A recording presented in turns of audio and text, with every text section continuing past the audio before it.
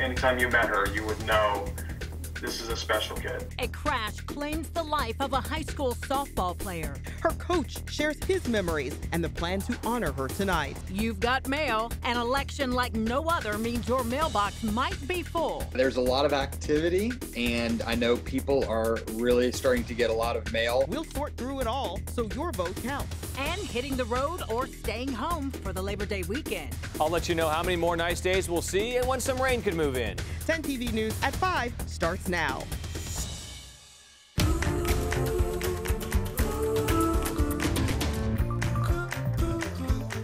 Well, for most of us, a long Labor Day weekend is ahead, and that means travel, maybe grilling out, and hopefully some sun. Thanks for joining us at 5, everybody. I'm Yolanda Harris. All of those things sound fabulous. Yeah. I'm Tracy Townsend. We want to start with a check of the forecast.